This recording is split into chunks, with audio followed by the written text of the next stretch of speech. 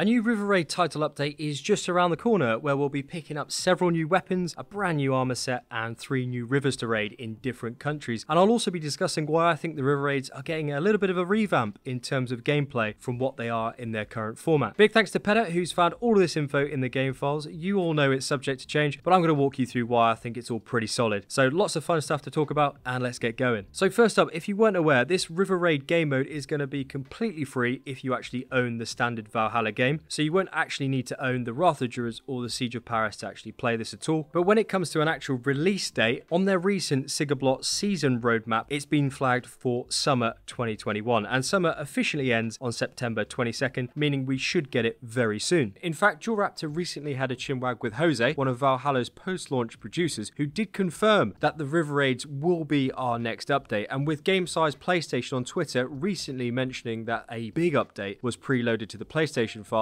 it kind of looks like this is coming next week, specifically Tuesday the 31st of August, which also ticks that box for their 5-week release schedule. To be fair, I'm hoping this River Raid update is pretty robust and bug-free. I honestly wouldn't mind if they were going to sling this back a few weeks, as Jose also said that the quality is their priority for them, so big fingers crossed on that front. And by the way, it's another great video from Dennis and Joyce while Yor is away on holiday, so on the off chance that you haven't actually watched the video yet, I've popped the link down below. Definitely check it out. With that being said though, it does seem that we're going to be picking up 3 brand new rivers in this update, the River Erith and the River Berber in Ireland, also known as the River Barrow. And I think this is pretty much set in stone, as River Raids in Ireland were teased in the Ubisoft recap trailer a month ago, as well as the Sigablot trailer a few weeks ago as well. But I tell you what wasn't shown or mentioned, and that was the River Rhine in Francia, which has also been named repeatedly in the game files. We've got some more good news on that front though, because Jose also confirmed in the same interview with Yor that we will indeed be picking up a Francia River Raid in this coming update. So Pedder in his crystal ball has done it again, folks. Firm handshakes all round. To be honest though, it does make a lot of sense for them to include the River Rhine in this update, especially after the recent release of the Siege of Paris DLC, as this free game mode can kind of act as a bit of an environmental showcase for players who don't actually own the Wrath of Druids or the Siege of Paris. And I think the River Raids is going to be a great way for Ubisoft to try and tempt people to purchase the season pass by experiencing new enemies, environments, and obtaining new rewards. Now, if you played the previous River Raid update, I imagine you're probably umming and ahhing about whether to actually play this update, mainly because after you did complete the previous River Raids, there really wasn't anything to go back to at all. In truth, I haven't actually gone back to do any River Raids unless you count the Sigablot Festival quest, purely because there really isn't any incentive to do so. But the format of the River Raids does seem to be changing somewhat if the game data is anything to go by, as Pedder has actually found a new mechanic in these River Raids which requires us to max out the river alert level by repeatedly completing raids on one single river to then encourage more challenging enemies to suddenly appear, who are actually named as Champions of Faith in the game files. We did discuss this a few months ago in a previous video, but it does seem that this is also being changed up a little bit, and the difference being is we first have to kill the captains on each of the rivers before we can engage the big boss, the Champion of Faith, and after we defeat and kill these captains, we'll then be able to kill the Champion of Faith and pick up some tasty rewards. Now, for a bit of context, the Champions of Faith in the game files are named as being the ultimate holy warrior who's pledged their lives to defend their lands from the Vikings, but when it comes to the captains, it is hard to say at the moment if they do actually drop any loot at all. But I can say with almost certainty that the Champions of Faith will drop some weapons, and I'm going to talk about each weapon in this video shortly. But if we look at all of this info so far, and instead of just kind of rocking up, we're going to have to actually get the river to a high level of alertness through consistent raiding, enough to kind of get the attention of the local captain. And after we've done that and then killed the captain, we'll then be able to fight one of the 3 Champions of Faith who will then appear at the river, and they are the big bosses of the 1 of 3 countries. In fact, they're actually referenced in the game files as being Ireland's protector, Francia's defender, and England's protector, which means we'll also be re-raiding the River 7 and D in England. Now, if indeed this is our new River Raid game mode, I wouldn't necessarily say they fall into that replayable aspect that Ubisoft are hunting for.